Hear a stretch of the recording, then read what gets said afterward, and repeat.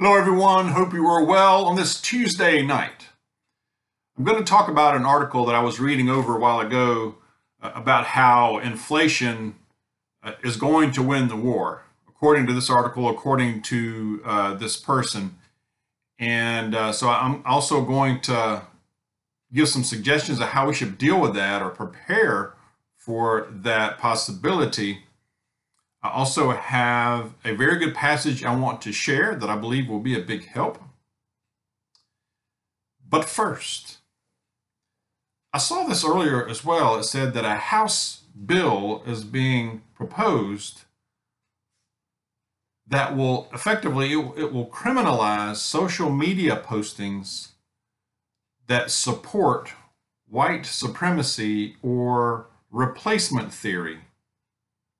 That's a new one on me, the replacement theory. Not familiar with that term, but this has been proposed by Sheila Jackson Lee from Texas. How do these people keep getting elected? How does this person keep getting elected? I don't know. It won't pass. Most likely won't pass. However, says a lot about how hard they're coming for the First Amendment. We know they're coming for the second. They're also coming for the first and some others. But this would effectively create thought crimes. These have to be some of the most evil people. They really do. They really do. I'm convinced of that. Okay, I better stop at that on that story before I get myself in trouble.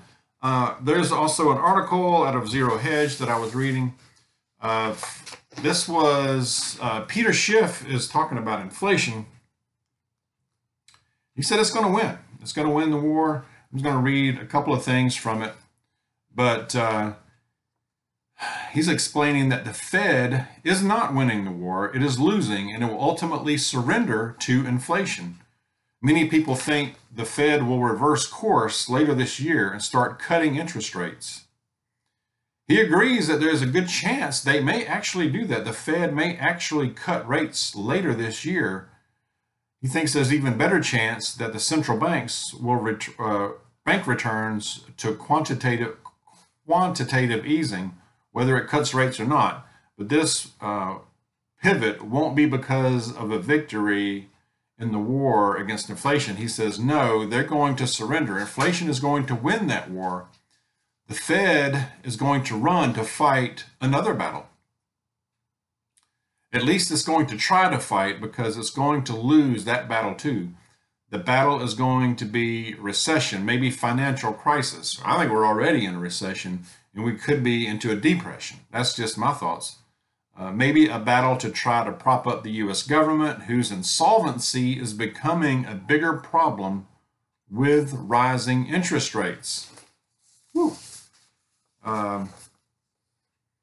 The fact that credit card debt is skyrocketing as savings rates are plunging. This is very problematic for the economy. Yeah, I agree. It shows that Americans are struggling to make ends meet. Yeah, I believe so. The average credit card interest rate has ballooned to 19.6%, y'all. Whew, man. Meanwhile, credit card debt alone grew by 15% in 2022. It's the biggest year-over-year gain in 20 years, y'all. Rising consumer debt also indicates overall credit is expanding. This, by definition, inflation.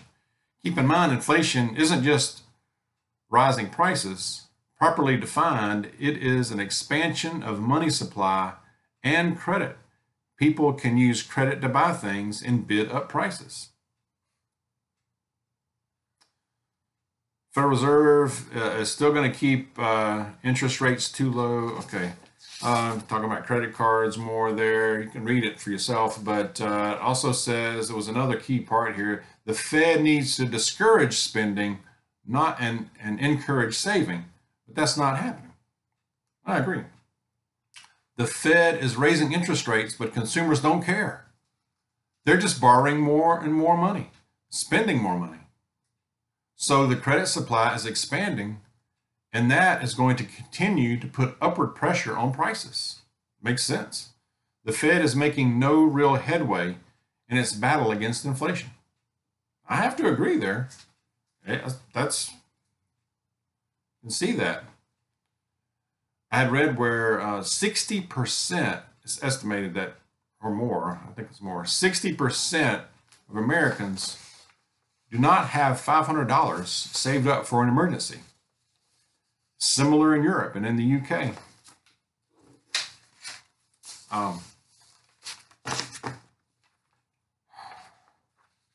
We're in trouble as a nation for sure, on multiple levels.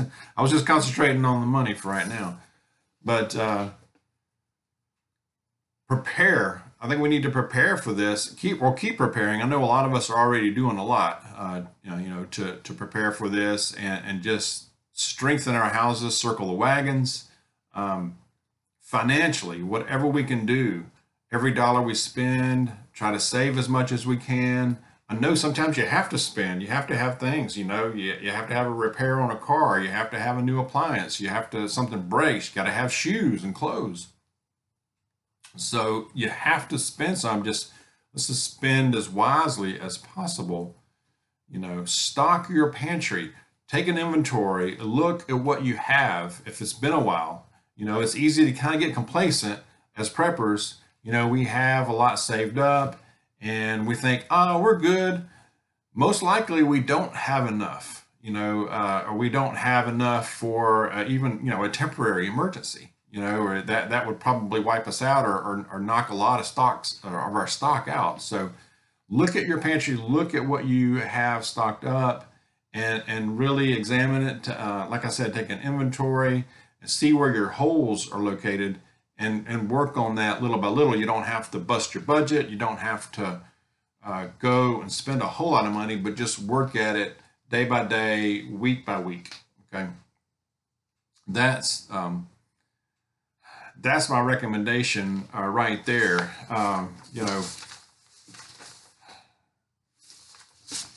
Also, the garden. We were talking about this earlier. I was talking about this earlier with Mrs. Dawg.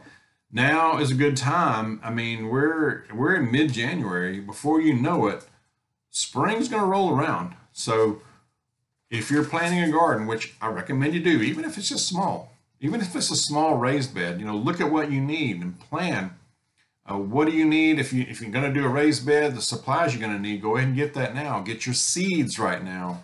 We saw a lot of seeds out there this past weekend when we were running around and running some errands. They're in pretty good stock right now in a lot of places. So it's a good time to go ahead and grab your seeds, and just plan what you want to plant and get your supplies ready. That way, when it comes around, and it's going to come around before you know it, you're ready to just do it. Okay. All right. I have a really good passage to share with you guys. It is from John, book of John, chapter 14, verses 1 and 2. And this is when Jesus is talking to his disciples. He's trying to comfort them, kind of prepare them for what is coming. It says, "Let not your hearts be troubled. Believe in God, believe also in me. In my Father's house are many rooms. If it were not so, would I have told you that I go to prepare a place for you?"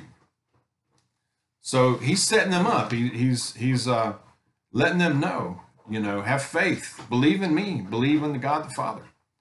And there are many rooms for you. And that is comforting to me. Do not let your hearts be troubled. It's easier said than done, with all this happening and all these information you're getting is flying in all different directions at you. Just take a deep breath and keep praying and be comforted by our faith. Share your thoughts. God bless you. I'll see you soon.